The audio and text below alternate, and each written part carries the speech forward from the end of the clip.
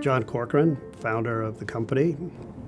It was July 1, 1996. I remember opening the door to the office, swung it open, and then there was this pause because the space was completely empty.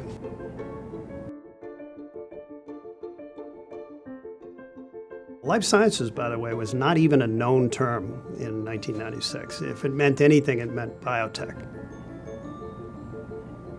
So the ability to learn and go deep in a vertical was very important from the get-go. Being ahead of the evolution of the industry was probably the most important part of our success. There were established consulting companies in pharma, and there were pharma practices in larger firms, but they all seemed to be chasing the same client. I started to see a whole range of companies right below that, and we were staking out ground that nobody else had. Honesty, respect. The respect thing is huge at this place. We were not going to be consultants who were windbags. The consulting industry is awash with those kinds of people. We're going to create a company that's knowledge-based. We trade in intellectual capital. There's no factory out here. We don't make anything. We're selling what's between our ears.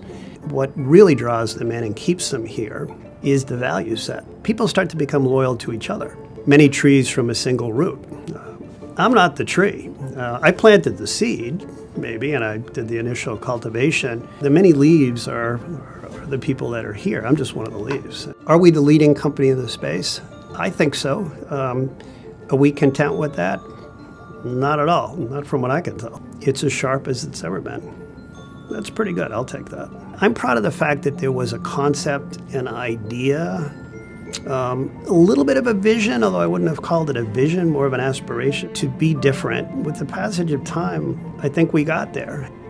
Someday I'll leave this earth and I'll feel good about that something good was created that wasn't just good for me, it was good for a whole lot of other people. I don't know a lot of companies, certainly in our space, that would say that they are first and foremost a values-based organization. That's the best part of the whole thing, is knowing that the work has been impactful and it has been important and it has changed lives.